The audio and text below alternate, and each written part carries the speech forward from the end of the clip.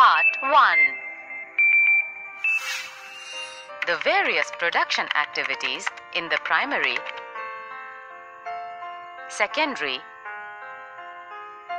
and tertiary sectors produce a very large number of goods and services.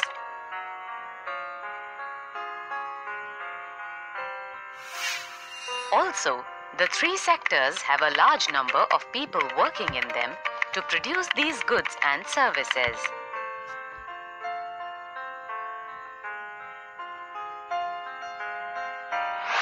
The next step, therefore, is to see how many goods and services are produced and how many people work in each sector.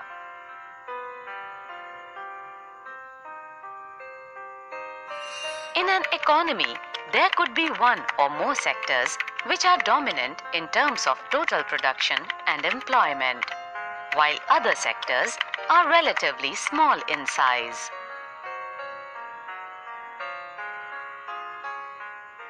Production. Part 2. How do we count the various goods and services and know the total production in each sector? With so many thousands of goods and services produced, you might think this is an impossible task.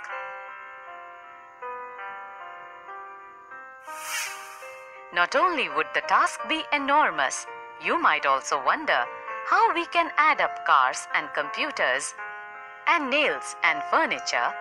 It won't make sense. You are right in thinking so.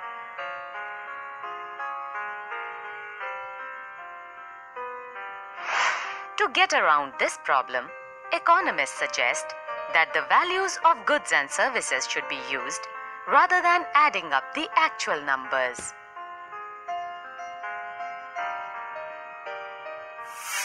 For example, if 10,000 kilograms of wheat is sold at rupees 8 per kg, the value of wheat will be rupees 80,000.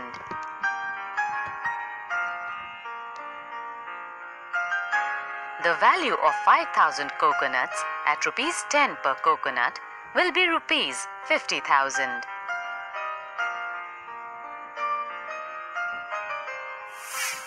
Similarly, the value of goods and services in the three sectors are calculated and then added up.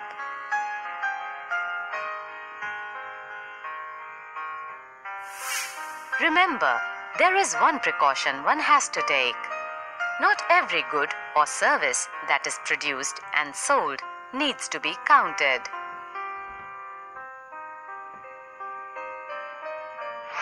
It makes sense only to include the final goods and services.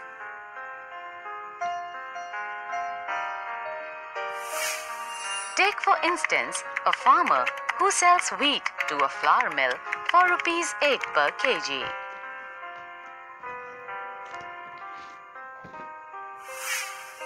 The mill grinds the wheat and sells the flour to a biscuit company for rupees 10 per kg.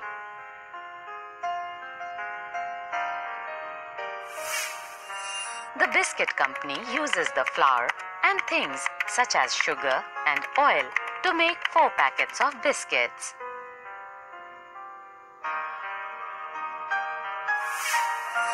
It sells biscuits in the market to the consumers for rupees 60 or rupees 15 per packet. Biscuits are the final goods, that is, goods that reach the consumers.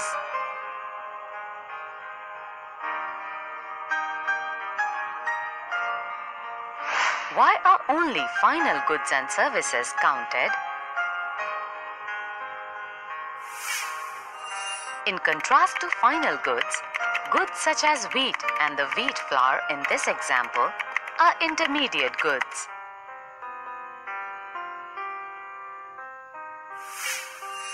Intermediate goods are used up in producing final goods and services. The value of final goods already includes the value of all the intermediate goods that are used in making the final good.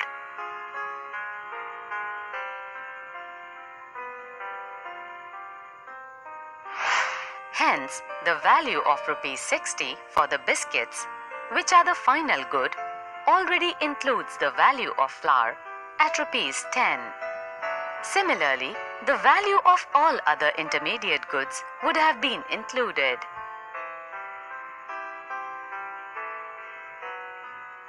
To count the value of flour and wheat separately is therefore not correct, because then we would be counting the value of the same things a number of times.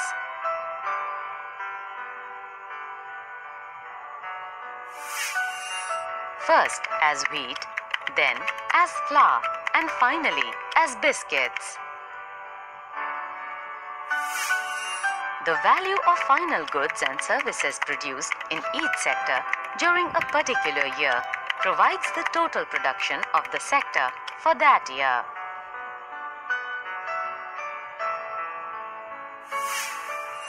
And the sum of production in the three sectors gives what is called the gross domestic product or GDP of a country.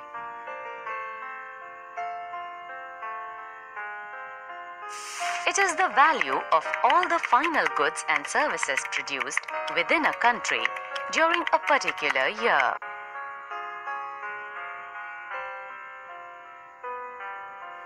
GDP shows how big the economy is.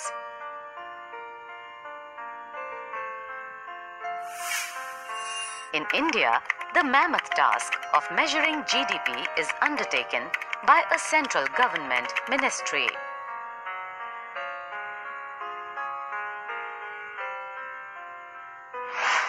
This ministry, with the help of various government departments of all the Indian states and union territories, collects information relating to total volume of goods and services and their prices, and then estimates the GDP.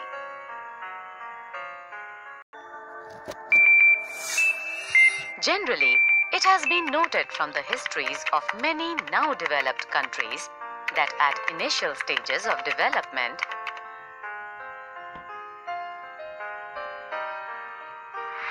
primary sector was the most important sector of economic activity.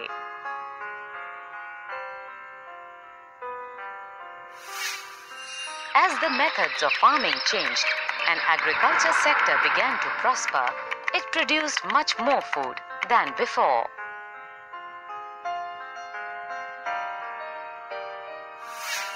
Many people could now take up other activities. There were now increasing number of craftspersons and traders.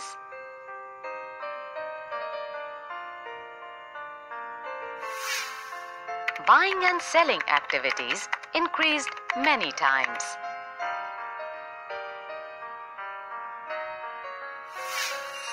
Besides, there were also transporters, administrators, army, etc. However, at this stage, most of the goods produced were natural products from the primary sector, and most people were also employed in this sector.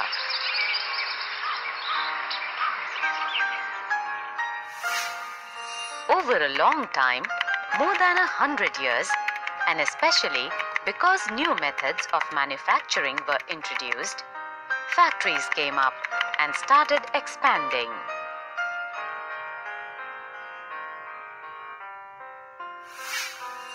Those people who had earlier worked on farms now began to work in factories in large numbers.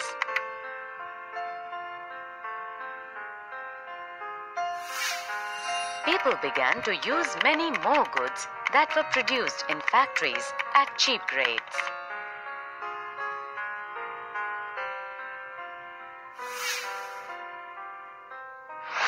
Secondary sector gradually became the most important in total production and employment.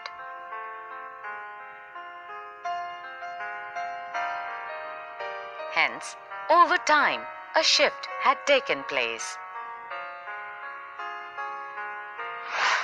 This means that the importance of the sectors had changed.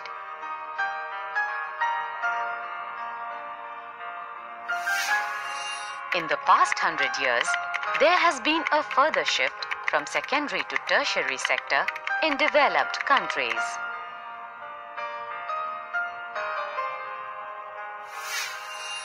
The service sector has become the most important in terms of total production.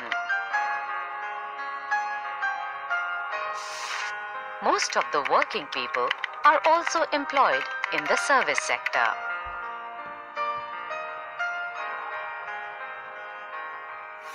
This is a general pattern observed in developed countries.